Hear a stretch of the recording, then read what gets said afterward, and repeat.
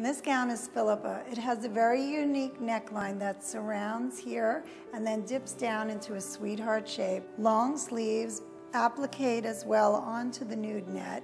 And as you can see, the bodice has this side dipped detail and very sheer. It also can be worn with the lining if you prefer it a little bit more modest.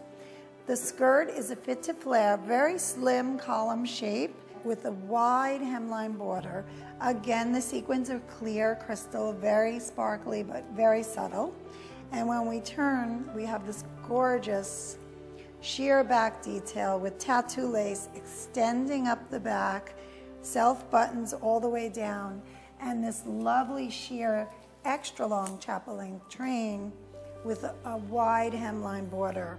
This is all goded into the skirt, so you get this very soft feeling over stretch lining for a great fit, great comfort, beautiful new elegant look.